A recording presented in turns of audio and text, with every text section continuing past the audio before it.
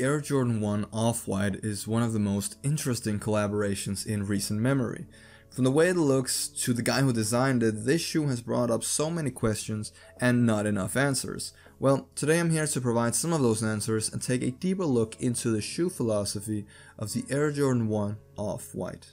Now, to understand why the Air Jordan 1 Off-White looks the way it does, we first have to understand the man behind the shoe, and that is Virgil Abloh.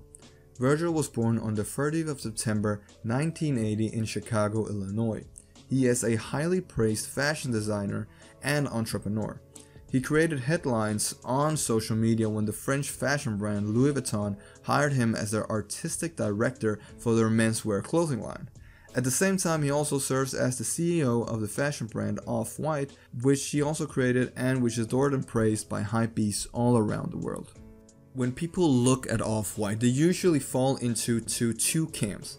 The first one being the typical hypebeast that sees Off-White as a brand which can do no wrong.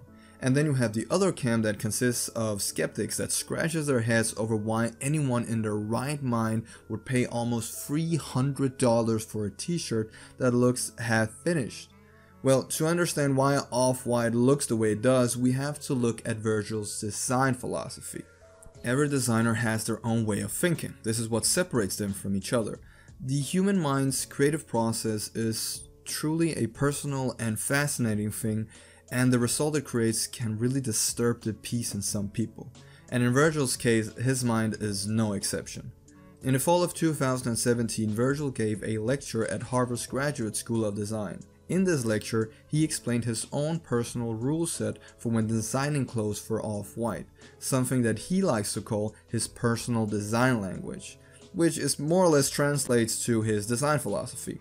Now, I will not go into detail about how each rule applies to the Air Jordan 1 Off-White, but rather highlight three main rules that I think is predominantly present when you look at the shoe. And if you want to see the whole lecture, I'll make sure to link it somewhere in the video.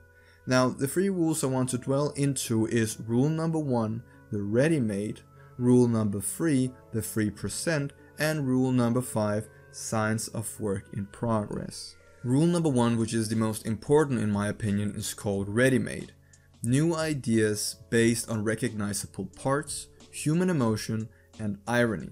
In the lecture, Virgil talks about that one of the things that he doesn't do is creating something from scratch. Now, this is a big criticism that he has gotten from people on social media, claiming that all Virgil does is taking a shirt, adding a name to it, maybe a number or some stripes, and then sells it for 10 times the price that he bought it for. Now, this is predominantly evident in most of Virgil's clothing from his former brand Pyrex, which consists of shirts, shorts, and hoodies with the name Pyrex and the number 23 printed on the clothes themselves. This approach to design has been called out as being lazy, since most people see a designer who is someone who creates rather than alters. But this idea of altering and changing articles of clothing culminates into the first rule in Virgil's design philosophy, which is to create a new idea based on recognizable parts, which translates to, instead of me creating something new, I take something that is already there and build upon it. But how well does this rule translate into the Off-White one? Well, the Air Jordan 1 Chicago is one of the most beloved colorways of the silhouette. It is right up there alongside the Bread, the Royal, and the Shadow. And Virgil did want to create the next Air Jordan 1 Chicago. He wanted to create his own version of it, hence the new idea based on recognizable parts. And how about the human emotion? Well, the Chicago 1 holds a lot of sentimental value to many sneakerheads. It is one of the good old classics and represents a city that many people call their home, not to mention that Virgil is from Chicago, so I can imagine that the shoe itself holds a lot of meaning to him personally. And it is this base that he wants to build upon rather than try to recreate, and through that ultimately pay tribute to the shoe itself, which I think is where the irony parts come in. Virgil wants to create something new, but he doesn't want to create something from scratch. His third rule, which is named the 3% rule, may sound strange, but what it boils down to is that Virgil limits himself to only edit about 3% in total. Now, this again may sound lazy at first, but bear in mind that Virgil's name carries weight and he is working with Nike, which means that he has access to Nike's resources. I mean, he could easily make a whole new shoe from scratch if that's what he wanted to, and yet he chooses the Chicago 1 and even puts limits on himself to what he can actually add to the shoe, and in this case he even strips things away. The Air Jordan 1 Off-White is stripped down and deconstructed to the point where it looks like a sample of the earliest concept art for the Chicago 1. I mean, the flimsy upper, the Off-White branding printed on the sides with that industrial looking font, alongside the amateur looking sewing of the swoosh, and even the placing of the Nike Air branding all adds to this raw look of the Chicago 1. Virgil doesn't go overboard with this design, even though he most likely could. His gift lies in the attention to detail and his creative way of altering and modifying something that is already great. And it's actually impressive that despite this 3% rule, he actually ends up creating a version of the Chicago 1 that looks like a completely new shoe. The next rule is the 5th rule, the science of work in progress. Now, Virgil explains this as his way of keeping the human aspect alive in the different projects that he is a part of. He does this by making his stuff look like something that is only half finished, and some people may ask why.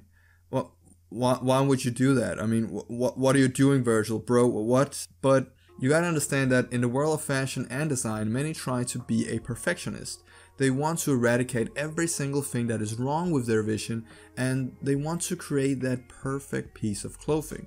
I mean, you even see this kind of trend in the world of today where people on social media want to portray themselves as being perfect. But the truth is that no such thing exists, and Virgil knows this.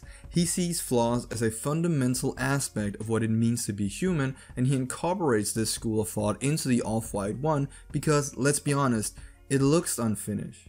It looks like a work in progress. It looks like something that is not yet fully developed and is still being worked on. Just like a human being. And just like the flaws that makes this shoe unique, maybe this is Virgil's way of telling us that our flaws makes us unique. Now, I'm not sure if that's the point of the Air Jordan 1 Off-White, but I think you get what I'm trying to say. Now, I understand that my way of seeing Virgil is personal and it is therefore subjective, and my interpretation of Virgil's philosophy may be completely different from yours. And you know what? That is okay. I see the Air Jordan 1 Off-White as one of the most unique looking Jordans that Nike has put out there. And it is easily one of the best looking Jordan 1s ever. Now, it's just unfortunate that this wonderful shoe costs an average of around $2,000, because if it didn't, I will be snatching myself 2 pairs right away. Anyway, that's all I have for this video. I hope you guys enjoyed it. If you liked it, please leave a like and also leave a comment if you agree with my take on Virgil's way of thinking. And if you think I'm wrong, let me know your interpretation, and also subscribe if you want to see more. I'm SneakerKlev, and I'll see you in the next video.